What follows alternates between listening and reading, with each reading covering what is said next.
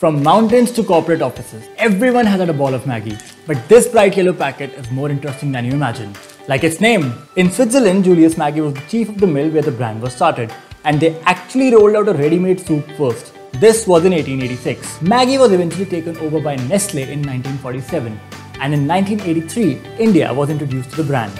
Maggi was introduced at a price of 2 rupees and 50 paise for a 100-gram pack. Our Maggi is different than others. India is the only country to have a vegetarian Maggi. This is because of the Indian government's rule of having veg and non-veg markings on the pack. Maggi is really big in numbers. According to a 2019 report, 246,000 tons of Maggi products were sold. But that doesn't mean there have been no controversies. Back in May 2015, Maggi was banned in India after excessive levels of monosodium glutamate or MSG were found in Maggi samples. It also led to a meme fest and an edge for competitors. However, Maggi was back in November of 2015. Make sure to follow Business Insider India for more content.